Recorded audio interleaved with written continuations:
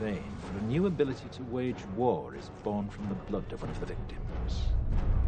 Imagine a virus, the most terrifying virus you can, and then imagine that you and you alone have the cure.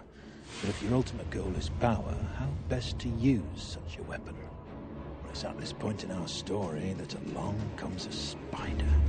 He is a man seemingly without a conscience, for whom the ends always justify the means, and it is he who suggests that their target should not be an enemy of the country, but rather the country itself. 3 targets are chosen to maximize the effect of the attack: a school, a tube station, and a water treatment plant. Several hundred die within the first few weeks. That Three Waters has, in fact, been contaminated. Authorities are attempting to control its deadly spread. Sends a wave of destruction throughout the underground. Fueled by the media, fear and panic spread quickly, fracturing and dividing the country until at last the true goal comes into view. Before the St. Mary's crisis, no one would have predicted the results of the election that year, no one. And then not long after the election, lo and behold, a miracle.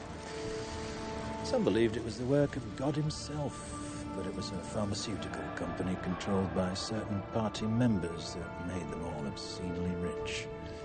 A year later, several extremists are tried, found guilty and executed, while a memorial is built to canonize their victims. But the end result, the true genius of the plan, was the fear.